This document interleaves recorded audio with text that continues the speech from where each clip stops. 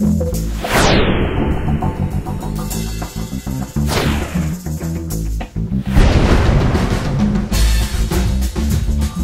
here's the deal, Dan. When you start using the system, when you realize, today is a couple of machines we've got in here just for demo. As you grow your business and 2 machines becomes 20, 20 becomes 50, and 100, you're going to find that you live in Kaseya all day long, at least while you're doing remote support all day long. You're going to have your ticketing system open in one window, you're going to have Kaseya open in the other window, and you're going to be working your tickets and using Kaseya to take care of the problems. When you get to that point, this view that we're looking at, this is the agent tab and agent status. This is my favorite view. Okay, I love this view. In fact, you can set that. That's one of the preferences that you could set over on the system tab. You can set what you want your default home page to be. This is my default home page. Agent tab, agent status, or agent module, agent status. And I like this view for 3 different reasons. First, I can see the status of all my machines. Like I'm king of the castle here. My little soldiers are all lined up. I can see who's ready, who's not, who's online, who's offline, who's busy. There's 5 different icons that you're going to run into in your day-to-day using of the system. We've only got 3 of them displayed here. Let me pull up the help menu. Okay, we're going to actually use the help menu here. And I'm going to scroll. Remember, it's context sensitive, so it's on the agent status. I'm going to scroll all the way to the bottom for you, and I'm going to basically just show you the machines. Now, there's actually 8 different icons here. I'm going to tell you to ignore the first one and ignore the last 2. You'll rarely, if ever, see them. Don't even worry about them. Let's focus on the 5 in the middle. Now, the first icon is the green one. Agent is online. Life is good. The machine's checking in. All systems go. We like seeing a green icon. All right. The next one is a face. When some user logs into that machine, it's automatically going to change from green to be a face. So it's an agent is online, everything's still good, but a user logged in. That's it. They're both the same. The difference between a yellow face and a blue face is inactivity. As long as they're actively using the machine, it's blue, but as soon as they walk away from it for 10 minutes, it turns yellow. It lets you know that they're not actively using the machine. The gray is bad. That is an offline agent. Now, it's more bad on a server than a workstation. We don't really worry about workstations that are offline, or laptop that happened to shut down his laptop and he's going home. Hey, whoop-de-doo. But a server, obviously, that's gray is critical. So we don't ever want to see the gray on a server, and we worry about the gray on workstations and laptops after they've been out there for a while. And then when we talk about some of the monitoring in the advanced training, we'll talk about the different settings that are already in the template for you for that. And then, of course, we've already seen the little orange box. That's the agent that's never checked in. Okay, so those are your 5 icons. Again, feel free to hit the help button to get those back. All right, so that's great. So the next thing that I like about this is my jumping off point. When I want to work on one of these machines, what I'm going to do is I'm going to click on the icon next to their name, and it's going to load Kaseya Live Connect. Now, this is Kaseya Live Connect. This is new to version 6. It's kind of, the crown jewel of Kaseya. The ability of Live Connect is to allow you to basically take control of that machine and do things without interrupting the user. And that's the beautiful part of it. Now, the first time that you run this, it's going to be a little bit of a pain. You're going to have to install a bunch of plugins on your browser. It's only one time per machine that you use to remote control from, okay? So just bear with it, get everything installed, and then after that, it's really not too bad. So as it loads up here, and what browsers does it run on? Because I'm a Chrome user. Only Firefox today. Firefox and IE does not support Chrome. Okay. So what we have here is, and as it's making the connection, what we have here is a bunch of different tabs or functions that we can choose from. We have things like agent data, so we can get information about this computer. Already I can see at the top of the screen that it's an XP computer, and it's got 2 gigs of RAM assigned to it. It's Service Pack 3, so I can look at the pending procedures, I can look at the logs, all this different information. We have audit information about that machine, so we can go in and get audit information like tells me, oh, this is a VM machine, right? It's a VM machine. If I were to look at my machine, I would see it's like a Dell machine, and it would be, I mean, we could, let's not worry about it. It would show you a link to Dell's website. You can click on the link. It'll take you right to the support page. It'll tell you what the warranty is left on it. So it's really cool. Oh, that's so it gives you all kinds of good information about the machine.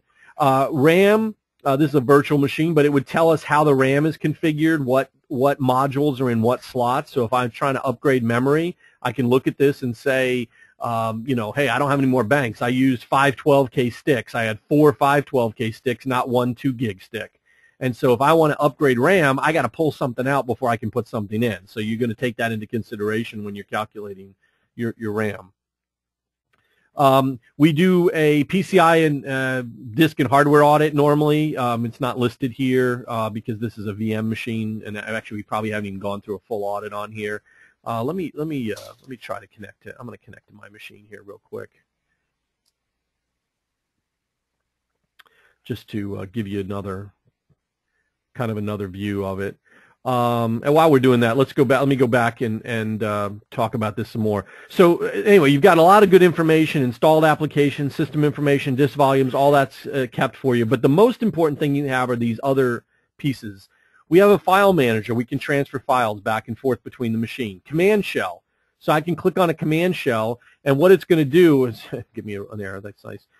Is it's going to give me a C prompt on that machine so that I can actually go in there and run a command. Run a command at the prompt level. We can look at the registry. So we can look at the local, basically the whole registry key, and I can actually change registry values right here. Or see what's going on a particular key. Can you export values? No, you can't export. You can just look at it. I don't think there's no right click. No, you can create a new key, but you can't export it. Just curious because I typically back up before I ever change the registry. I mean, you'd have to remote control to do that, but I mean you could get in there. Task Manager is a nice one. You can actually see what's going on the machine. So you can look at the processes that are running. You can see what machines, basically what process is using a certain amount of CPU. So if I sort, I can see hey, yeah, of course the idle process is kicked in, but you can see all the different processes that are consuming resources. Look at the services, stop and restart a service. So the idea, let me see if the other one is up here yet real quick. Yeah, there we go. Me. So so you can see, this is the machine that we're looking at right now. Let's try to do the command shell again. Sorry.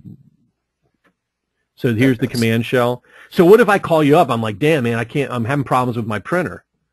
You could go here and you could basically just run a shell, net stop spooler, and stop my spooler. Okay, and then go in and basically go to, navigate to my my spooler directory, delete all the files that are out of there, and then come back and start the spooler again. Okay, and so you can do all this. Now, I'm still using the machine. I mean, I'm working on my Word or doing whatever. You haven't interrupted me at all. So I can do all these different tasks without interrupting the user. Until you get down to desktop access, or you're going to chat with them or something, until you get down to desktop access, I'm able to view events, do the task manager, do the registry, transfer files without interrupting the user. All right? That's pretty cool. Yeah, it's really neat. It really should help you become more efficient. I was going to show you just real quick the system. See the Dell? See this? It knows it's a Dell. I click on that little tab, and it's going to take me to support.dell.com, and it's going to come up and tell me picks that exact machine. It knows it was born in December 2008, 2 years old now, and it's got 345 days of warranty left. So if I have a problem with a drive or something, I can get that fixed. And then PCI and disk hardware audit. You can see it's got lists of all of the components of my machine. So if I need to rebuild this computer, there's no doubt about what's in it. And it'll save this data even if the machine is offline. Oh, that's great. All right. So, what if I had to rebuild this computer? I'd need to know what hardware, what disk volumes, I need to install. It knows that I've got, one, like a terabyte drive in there basically, so it can look at that. It looks at the installed applications. It's got a list of all of the executables that are on my machine. You'll notice it says 311 pages, so that's 3,100 10, give or take, a screen full of different executables that it's found on my computer. That's a lot of files. Yeah. Now, if you wanted to rebuild my machine, would you want to go through this and find all those files, like make a list, a checklist of everything that you needed to reinstall? Probably not, right? I mean, that would be a lot of work to go through 3,000 files and make a list. Yeah, I got to install Office, I got to install Adobe, you know. So what would we do? Well, we've got an answer to that. We wouldn't use this. What we would do is minimize this, go back to our main system. Let's go to the Audit tab, and let's go to the Add Remove Program Audit. And what we can do is with that Add Remove Program Audit, we can go to the home, you know, the machine, and you can see these are all the programs that we have installed. This is your checklist. Now you can go in and rebuild that machine exactly the way that you want it. Okay? We even have, if you need your software licenses, we even have a software license audit that can be run. It'll show you the license keys for that, for those machines. All right? So you can, you don't even have to, if you've lost your like Office 2010 or 27 license key, it'll be in the software license audit. Oh. All right. All right. That's so, really useful. And it'll stay there even if the machine is offline. Even if the machine is offline, it's all in there. As long as we got one good audit out of it, you're in good shape. Cool. Okay. All right. So let's go back to the agent status. So that's our jumping off point. You know, we talked about, you know, getting into it. So the last thing that I like about this screen is the columns of information. Now, when you start out, you get like these 4, 5 basic columns of information. Honestly, they're not that useful. But here's what I would suggest. Click on the Select Columns button and add the columns that will be more useful. So for me, the things that I like are domain, operating system version, IP address, connection gateway is useful. I scroll down. I like the RAM size. I like the last logged in user, not only the current user, but the last logged in user, the manufacturer of the machine, and then I also like what's called the chassis type. That's going to help identify laptops, notebooks versus desktops. So I just simply add those over here. Now, once I get them over on the displayed side, I'm going to kind of organize them a little bit. I'll take the last logged in user, and I'm going to tuck it in right next to the current user, so that'll be right there. The last check-in time, you know what? Don't really care. I'm going to move it to the end. RAM, I'm going to move up over the domain. I noticed the last reboot time. I don't care about that at all. I'm going to remove that completely. And let's see, what else do I have here? Chassis, manufacturer, connection. That all looks good. You know what I need? OS version needs to be up underneath. There we go. Let's try it. Let's see what that looks like. So I'm going to hit apply, and now it's going to redraw that screen. So you can see that now I have the current user and the last logged in user. And what would happen to me is that somebody would call me and want me to work on their machine, but they would log off, and then current user goes blank. When it's a green, this is blank. And I wasn't smart enough to always name my machines with the user's name, and so the last logged in user became really useful to me to find the user that I was going to do work on when it was Workstation 1, Workstation 2, Workstation 3. Hey, I know that this is a Vista machine. I know it's a business edition. It's got this service pack on it. It's XP with, you know, professional, so I know the flavor and even the service pack.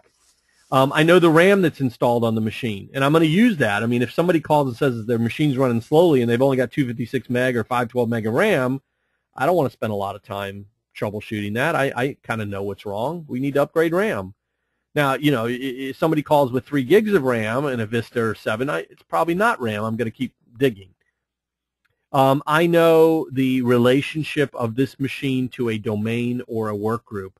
I know that this computer is a member of the Network Depot domain. Okay, D tells me that. I know the IP address. I know the connection gateway that it's being connected from. I know this machine is not connected. It's in a different location. Okay, so there are 2 different locations for that. One's a Dell, one's a mini tower. This one's a VMware, so we know it's just a VM. It doesn't have a chassis type. It doesn't have a chassis. Right. But if it was a notebook or a laptop, it would show up there, and we'll use that data. I mean, you treat those differently. Okay. Do you know if it's smart enough to detect netbooks too? Yeah, if the chassis type is marked as a netbook, it'll come in as a netbook. Okay. It's just a question of what the BIOS. This is not Kaseya figuring this out. This is the manufacturer programming these values into their BIOS. Gotcha. So Okay. it pulls it out of the system itself. Yep, it pulls it out of the system when it goes in and pulls all that inventory data out.